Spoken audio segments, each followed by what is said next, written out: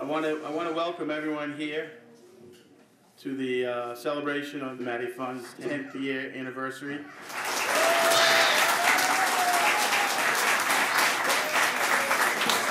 And as you look around the room, you can certainly believe that Matty's spirit is here and the children that are here.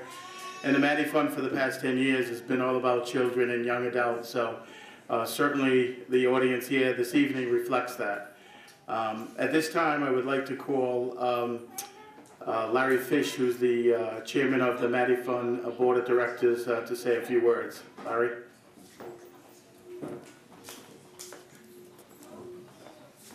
Good evening.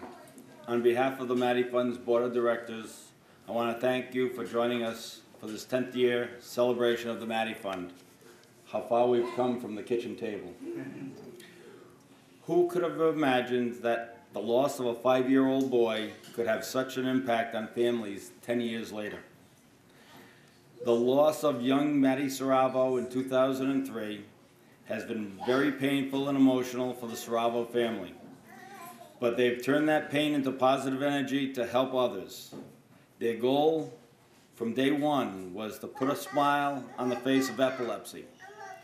And boy, did they really succeed. Thank you, Deb and Rick, for 10 years of positive energy. I want to thank all of you for your support and generosity over the last 10 years, which has enabled the Matty Fund to help so many families dealing with epilepsy. Your loyalty, support, and generosity has helped us accomplish the following things. We've built Matty's playground for children of all abilities at Matty's preschool.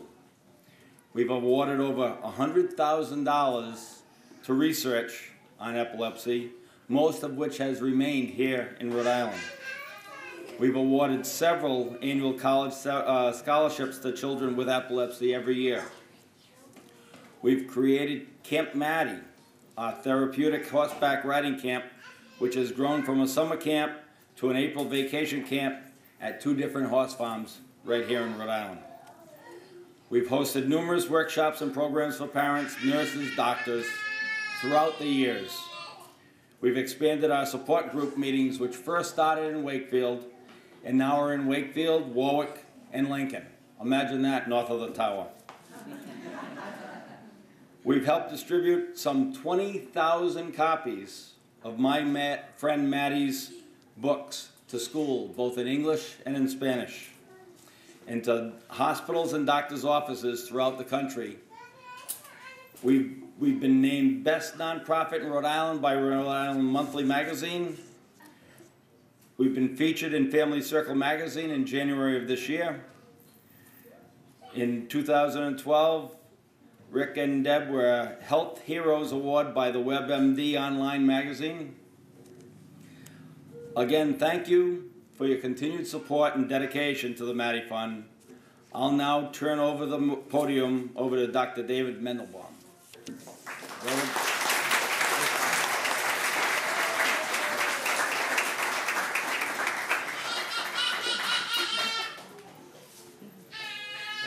Thank you, Doctor. Thank you.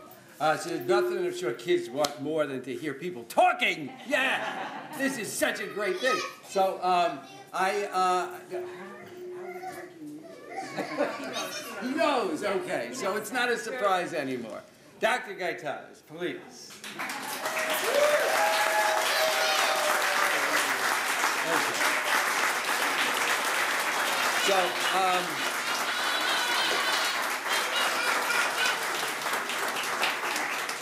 So it's very interesting. Whoa. I didn't realize, because February 1st is the 10th year I came to Hasbro Children's Hospital. And I didn't realize the timing that way, because John joined a year later, but I guess you got started actually before John came over. As everybody here in the room now knows, the Saravos are taking advantage of this celebration of their 10th anniversary of the Matty Fund to honor Dr. Gaitanis, who's been an integral part of their lives and the Saravo Fund for the past 10 years. I had an eye doctor appointment so my pupils got dilated, so I printed in big print. And then I look around the room and I'm saying, again, everybody wants me to do this. I'm not gonna. I'll show it to you later. I was thinking about, how to think, what we think about John, that he's brilliant, of course, but a lot of brilliant people, that he's a conscientious, that he's got a conscientious physician. Yeah, great, but is there anybody in this room who doesn't have, a conscientious physician? Fortunately, we're blessed with that. I was thinking John stands out, and if I had to pick one word to describe John and pick it out of all the things, and I thought then again what one word people would use to describe me, and I'm going to ask you to keep it to yourself, but if I had one word to describe John, loyalty. And the reason I think about that,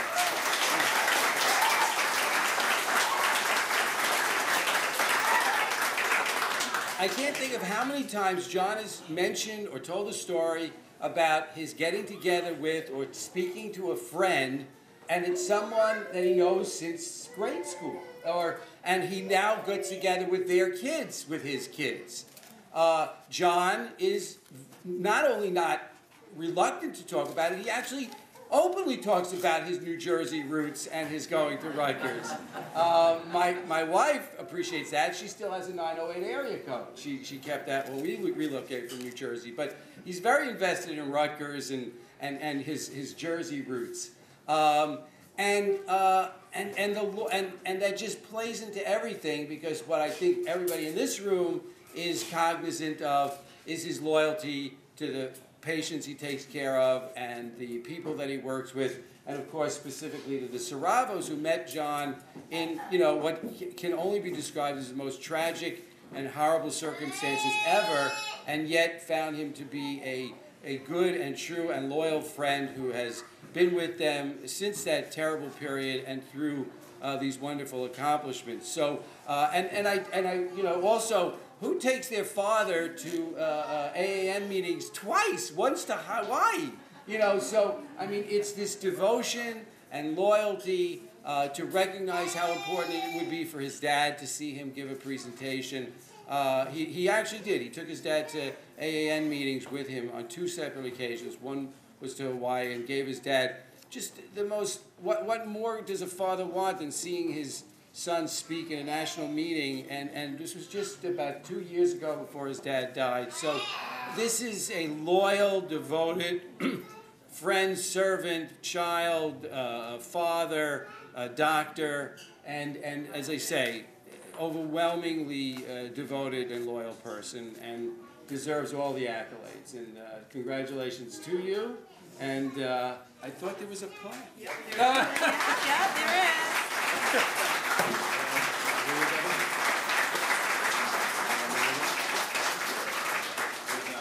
At this time, we'd like to present Dr. John Gaitanis in appreciation for outstanding dedication and service to the Matty Fund and to all the children touched by epilepsy, certainly from the Matty Fund. But originally we had started an organization within the Matty Fund called the Matty Fund Society of Angels, and now Debbie will pin him with a Society of Angels pin and this plaque to be cherished by him in his office.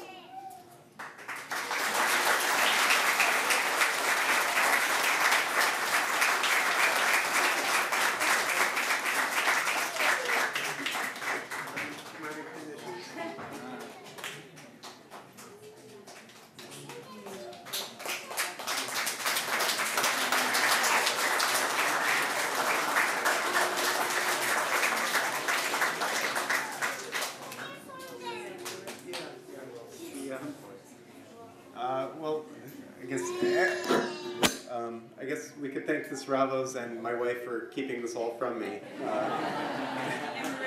Emery, this was very much a surprise.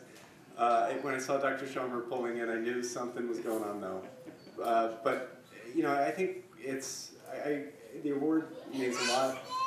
I think what is more important is always to acknowledge how important May 11th, 2003 was.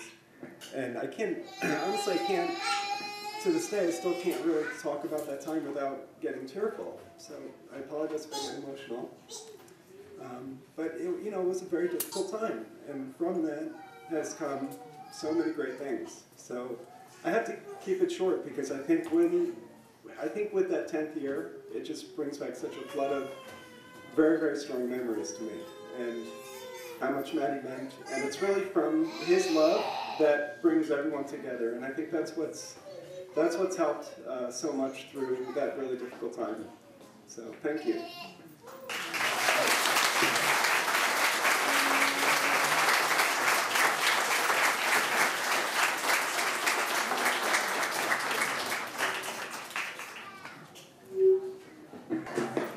Well, what a wonderful evening it is for me to see all the children with their smiles and the parents so happy to see their kids having fun. It is very special. Matty loved playing in the museums, and to see the kids doing that tonight really brings me much happiness. So I hope everyone has a good evening, and John, thank you so much for all that you do for us and continue to do for the Matty Fund and for the families. You are very special, and I told your mom tonight, she's very, very lucky to have you, and we are as well. So thank you, and everyone go have some refreshments and let the kids play, and let's all have fun.